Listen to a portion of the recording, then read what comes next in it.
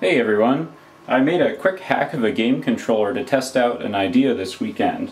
What this is a game controller that you sit on, and how you shift your weight and turn your body will control the game character. So I have it set up right now so that the rotational axis is 1-to-1. It's basically just like moving a mouse side to side. And the direction controls are relative. So if you put more weight on the front of this panel, you go forward, and if you put more weight on the back, you go backward, and it works for strafing as well. Note that I am also using the mouse in addition to this game controller. The environment requires me to turn more than 180 degrees to navigate, and there's really no way to do that with the seat controller yet. So you can see how this thing would work to control a first-person shooter, and you might be saying, oh, well, that's silly, WASD already works perfectly well, there's no way this could be faster. And that's true. However, there are some circumstances where you might want to have your body control the motion. One, it frees up your hand to do something else, to interact with the environment. And also, this works better for virtual reality. And so I'll be talking about some of the VR work that I've been doing at Valve.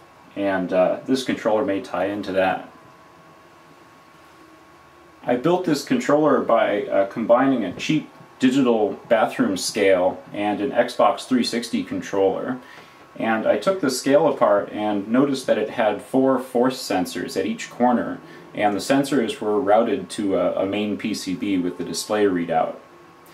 So at first I was thinking what I would do is add a microcontroller to this and measure each channel separately, and then use the microcontroller to figure out where your center of gravity is on the scale just by calculating the ratios between the sensors.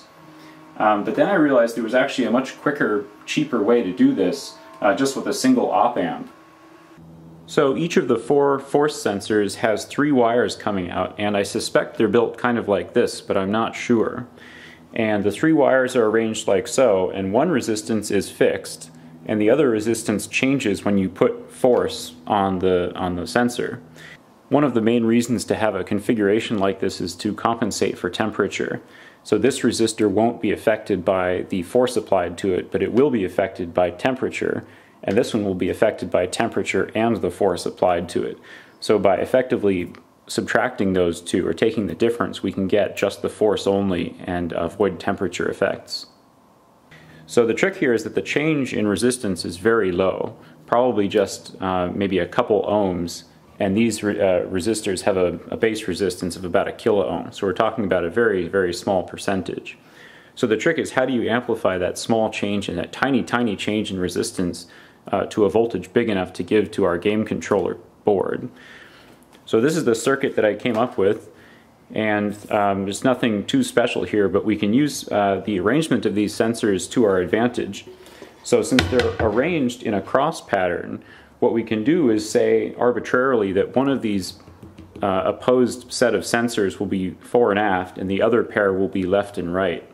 So that whenever the ratio changes between these opposed sensors, we'll know that that's a fore and aft input. So this circuit here represents one axis.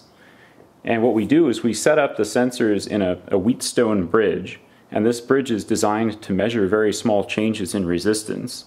And what we do is we put the forward sensor on the top half of the bridge and the reverse sensor in the bottom half of the bridge. So an increase in resistance here will lower this voltage, or a decrease in resistance here will raise this voltage. And we put these into an op-amp with the positive, or the non-inverting and inverting inputs, such that the differences are summed. The important thing is that the total amount of weight applied to the scale doesn't really matter. What we're only interested in is relative difference between these sensors. So in the original scale application, they actually summed all these together in a positive way, and we're actually taking just the differential difference between 2 pairs of sensors. The Xbox controller, before I took it apart, I measured the voltages on the thumbstick pot, and it appeared that the pot was supplied with 0 and 1.6 volts, and its resting point was about 0.8. So I guess they optimized this circuit for battery power, being a 1.6 volt circuit. So what I did is I added another pot to the op-amp circuit to control the offset. So this will feed a little bit of current into or draw a little bit out of this line, which will change the resting state value of the whole system. And this is also a pot in my circuit so that I can control the gain. So here's what the whole thing looks like. It's just one op amp, and I used an LM324, which I've been accused of using these even though they're apparently the worst op amp in production, but you know, for low frequency applications like this it's fine.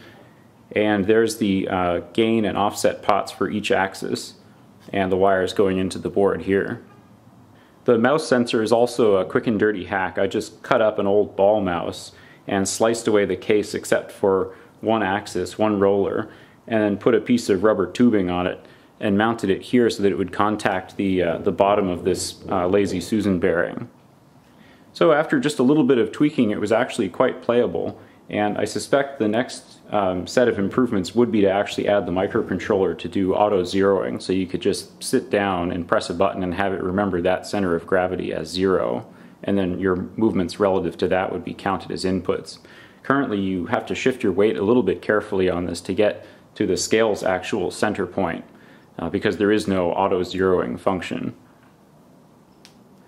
Also, I imagine with better signal processing, discrete movements could be detected better. So instead of just doing an absolute sort of one-to-one relationship between center of mass and control input, there could be different curves. You know, you might figure out a logarithmic curve might work better. Right now it's linear, and I suspect there's quite a bit more that can be done once a microcontroller is added.